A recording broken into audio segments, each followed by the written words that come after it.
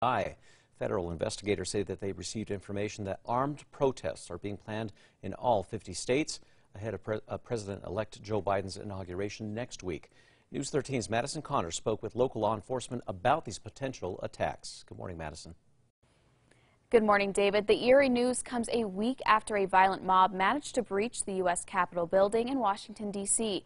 Right now, state police say they are prepared for anything that could happen here within the coming days. We're working closely with area law enforcement, city, county, and federal officials to, make sure everyone's safe at these events.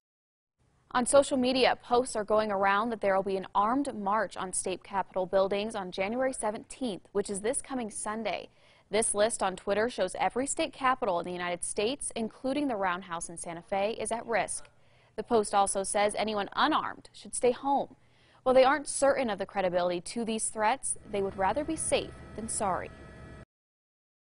We are taking the appropriate measures to have, additional personnel, at the Capitol and have plans in place should things, get out of hand and become unpeaceful.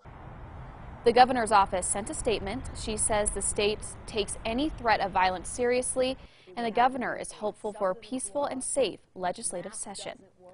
State police wouldn't say if they knew who is behind these threats. David, back to you.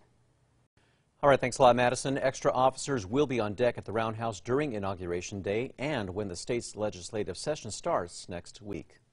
Well, around